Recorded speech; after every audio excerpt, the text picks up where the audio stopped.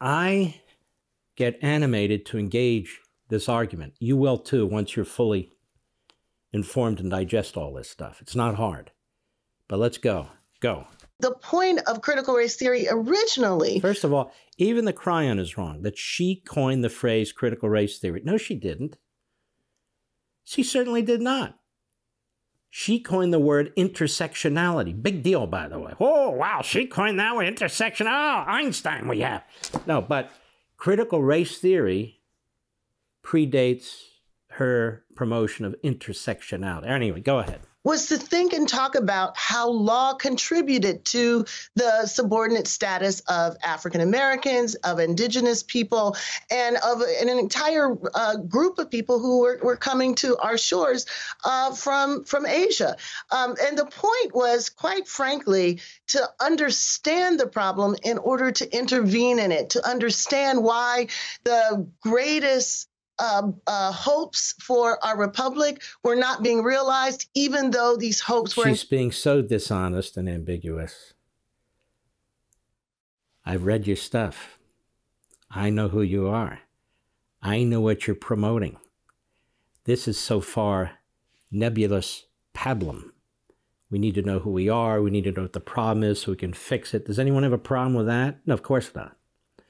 That's not what she promotes. What happened to the white-dominated society? What happened to systemic white racism that cannot be resolved? What happened to the question about Marxism? She didn't say no, because she can't say no, because she would be revealed as a liar. And I don't know if she's a Marxist or not, but I would think one has to be to promote this ideology. This ideology was born of Marxism, from a Marxist, then a group of Marxists. It was pushed in law schools, called critical theory. Then it became critical race theory. We know. I've got the entire lineage right here in American Marxism, and she's part of it. Go. Coded in law. So critical race theory just inherits the beliefs and the hopes of Frederick Douglass, of Martin Luther King. No, it does not.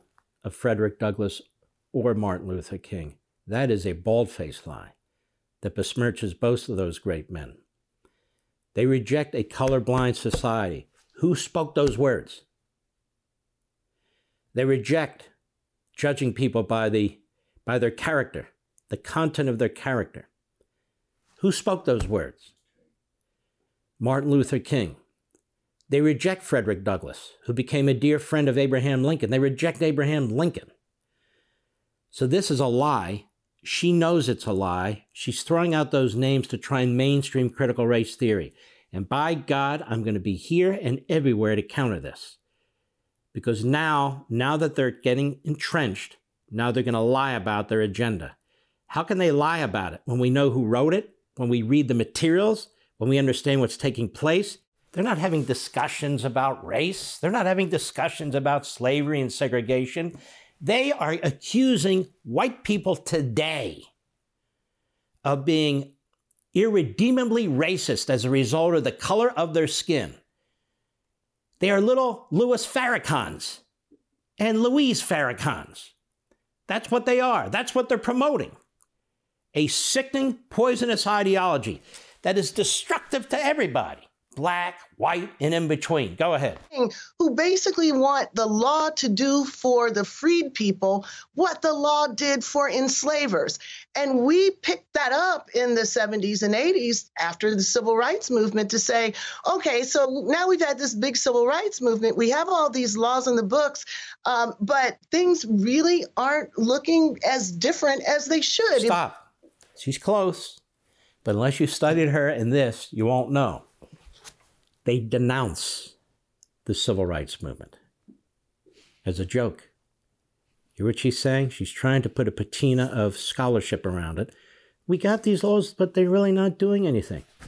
What she's saying is, we have got to overthrow this society. These laws don't get us where we need to be. And until white people and their whiteness is addressed, that is, until the society is degraded and diminished, if not destroyed, we're never going to get as a society to the promised land. Go ahead. we are really the society that we say we are. So we put about the task of understanding how law wasn't just the neutral referee. Law wasn't always on our side. In fact, law was less on our side. This is very important because critical theory started in law schools. The view is that the law is biased, and it can't help but be biased because the dominant society is in charge of making and enforcing the law. It wasn't so much about race then. It was about the law, using the law to discriminate against people, using the law to advance a capitalist agenda, using the law to defend the existing society and so forth. It was more generalized. And then it was picked up by the likes of a guy named Derek Bell, first at Stanford and then at Harvard. And he took it as a law professor and pushed it as a racist ideology. For more, sign up for Levin TV.